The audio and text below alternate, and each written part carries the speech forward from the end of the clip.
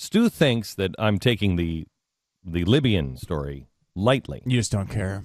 You don't care about this president. You won't take him to task for anything that he's doing. You don't pay attention to the Arab Spring at all. Mm-hmm. You just have no. You have no passion on the story. Mm-hmm. That's the problem.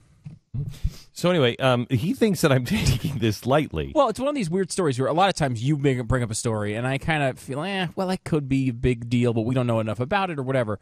This seems to be the one story where I continually keep bringing it up, and you kind of just like, Like, I don't know if it's just that you're just not surprised at all by it. Oh, I'm not surprised I at all by it. I think that might be it. I mean, Stu, this is what this is what I said happened. I know, but it's happening. Oh, but that happens to me all the time. But this is what I'm saying, is that we're talking about one of the guys who was apparently involved in this attack was released from Gitmo. Another one was in jail under Mubarak in Egypt before the Arab Spring. Then the Arab Spring happened. He was released from jail and went over and killed our ambassador. Okay, listen to this paragraph. The State Department has... Who's this paragraph from? This is a new one from Yahoo News. Okay. The State Department has officially removed all government personnel from the Libyan city of Benghazi, closing the consulate building, and possibly ending any chance of an on-site investigation of the attack there. Okay, ask why. Why? Exactly. Why? Although it's been 3 weeks since the assault that has killed Ambassador Christopher Stevens and 3 other embassy employees, the FBI has still not been able to visit the compound. I'm sorry, CNN did. Yeah. How is it we haven't had anybody over there? They don't want an investigation. Again, press. The question is why? Why was our ambassador there? Why was he alone? Why didn't he have his security personnel? Why? Why did he warn? Why did everyone say it's dangerous, it's happening? They begged, you did nothing. Why? What are you hiding in Benghazi? Why can't the FBI go investigate? Why did you say that there was an investigation going on and you can't comment on it until the investigation is completed? And there is no investigation. Why? That's the question that a 2-year-old asks, and yet our press will not ask. Why? How's that for passion? Pretty good. I mean, it's crazy. Yeah, pretty high on the passion. I mean, but it's not just this. It's everything. It's Holder. It's Eric Holder in Fast and Furious. Why? Why? Why? Why? Why? Why is this happening? It's crazy.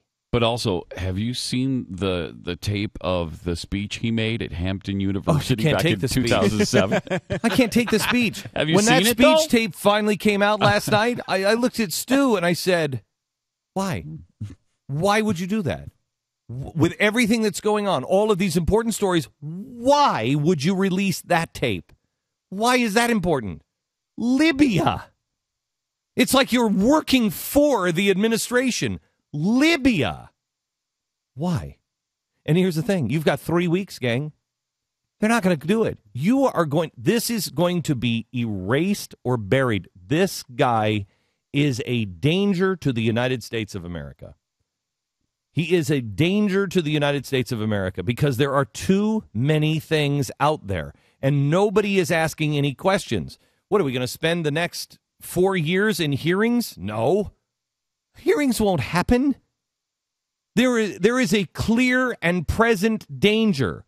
The Muslim Brotherhood has been institutionalized under this president.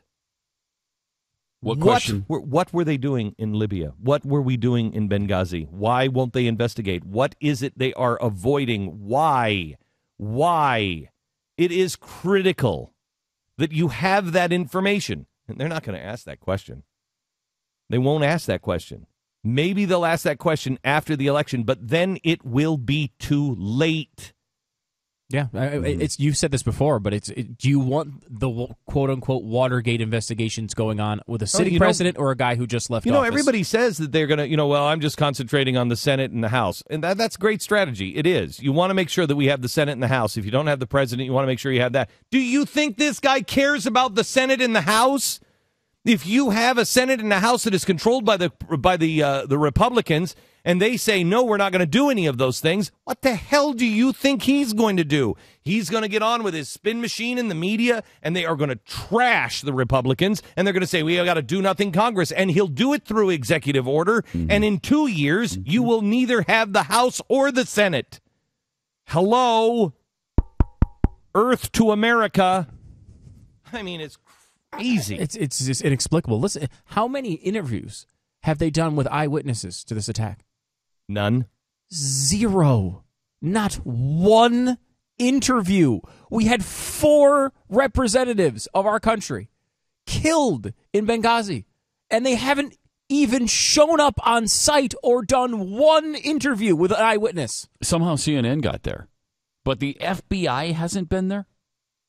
This is how long is the tape from Jon Stewart? How long is this? I don't. Okay, it's about 5 minutes. So. Okay, well, let's go quickly. I just want you to hear. He put the timeline together for this.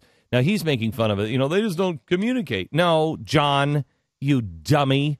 Look at what you've just put together. It is completely unbelievable. Listen to the timeline Jon Stewart just put together on this Benghazi killing. You have it? They killed 4 Americans, including our ambassador to that country. 3 days after the attacks, the White House was still in fact-finding mode. What I'm telling you is this is under investigation. This is obviously under investigation. An ongoing investigation. Not. There's a lie number 1. Thinking. Wait till you have all the facts straight. Although, in the same press conference, we did establish a hunch. We have no information to suggest that it was a pre-planned attack.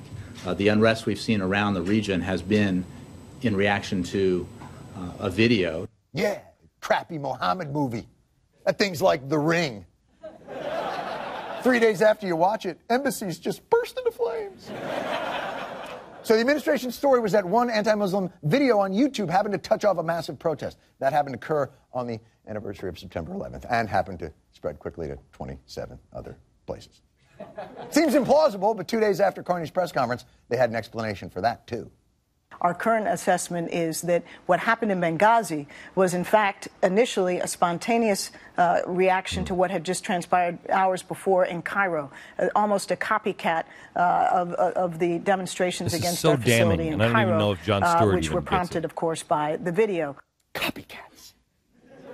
So Libya wasn't The Ring, it was The Ring 2.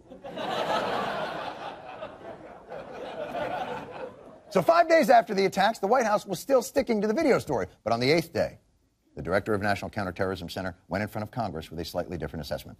I would say yes. They were killed in the course of a terrorist attack on our embassy. Of course, he's going to say that was a terrorist attack. He runs the Counterterrorism Center. I mean, the guy sees everything as a terror problem. It's sort of like if you ask the Ghostbusters, they blame ghosts. You know what I mean? Or if you ask the Foo Fighters, they probably blame it on food. Anyway, the gentleman had company in making that assessment. It is, I think, self-evident that what happened in Benghazi was a terrorist attack. Oh! How bad does it suck to be the White House press secretary? Listen to this. Hey, get out there and tell them it was the video. Okay. Get out there and tell them it was a terrorist attack. Okay. Not to mention, judging by the sound of that video, they apparently make him stand in a very special place while answering questions. But you know what? It's not so weird. I mean, it started out, the administration wasn't quite sure what happened.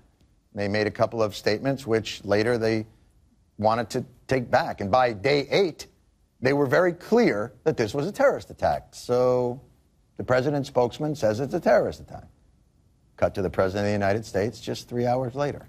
I don't want to speak to something until we have all the information. What we do know is that the natural protests that arose because of the outrage over the video were used as an excuse by extremists to see if they can also directly harm U.S. interests. So do you guys talk to each other, or... I mean, for God's sake, Hillary Clinton got the memo. What happened in Benghazi was a terrorist attack. So come on, Mr. President, try it again in a safer space. I heard Hillary Clinton say that it was an act of terrorism. Is it? What do you say? Well, we're still doing an investigation. There's no doubt that the kind of weapons that were used, the ongoing assault, that it wasn't just a mob action. And? I mean, it wasn't just a mob action, but it wasn't an act of terrorism either. What does that leave? What is it, Libyan St. Patrick's Day? What was going on? A quinceañera that got out of hand? Now, a cynic would argue that the president's been unwilling to admit our embassies were targeted by terrorists, because that will make him look bad right before an election. But hey, maybe all this back and forth has just been honest confusion. Maybe it just took a week or two for everyone to figure out what really happened in Libya. That's possible, right? Our sources tell us that law enforcement officials knew within 24 hours that this was a terror attack.